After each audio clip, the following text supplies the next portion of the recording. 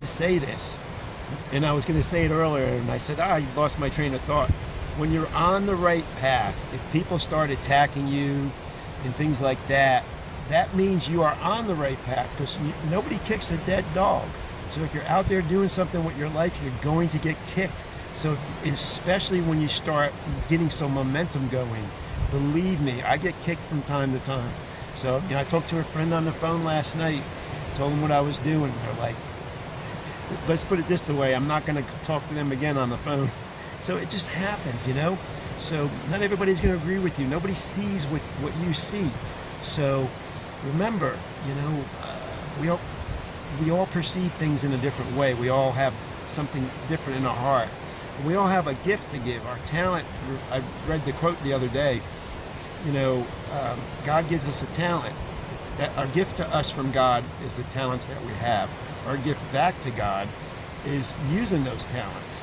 So, and to be honest with you, 80% of people never, ever, ever open up their heart and find that talent. Because if you can't find what you're supposed to be doing, it's inside of your heart. You got to open your heart. And once you open your heart and you go inside and start realizing why you do the things you do and why you've done the things you've done and where it all stems from, then it helps you to realize who you are, but honor who you are and honor every experiences that you've had.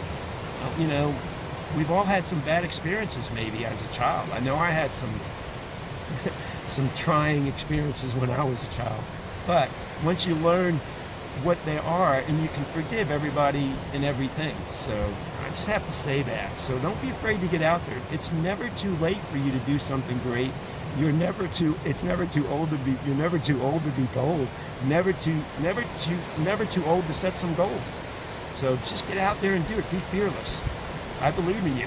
I believe in me. God believes in you.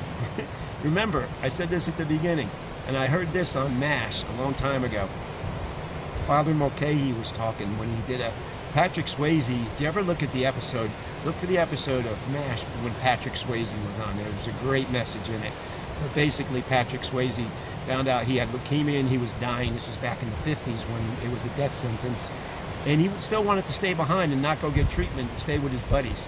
And he says, don't I have a right to I know I'm going to die. Don't I have a right to do with the time that I have left here on this planet? And so Father Mulcahy had to do a sermon the next day in front of the bishop, the archbishop. And he said that ultimately he said, God wants to live through us. That God wants to live through us. And that's the truth. So you have to do what's in your heart, and God will live through you in a big way. Thank you.